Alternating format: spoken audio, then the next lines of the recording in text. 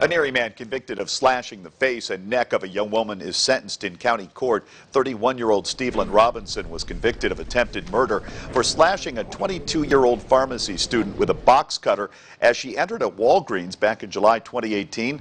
Today, Erie County Judge John Meade sentencing Robinson to 13 to 26 years in prison. At the time of the incident, Robinson claimed he thought the victim was an inflatable and not a real person.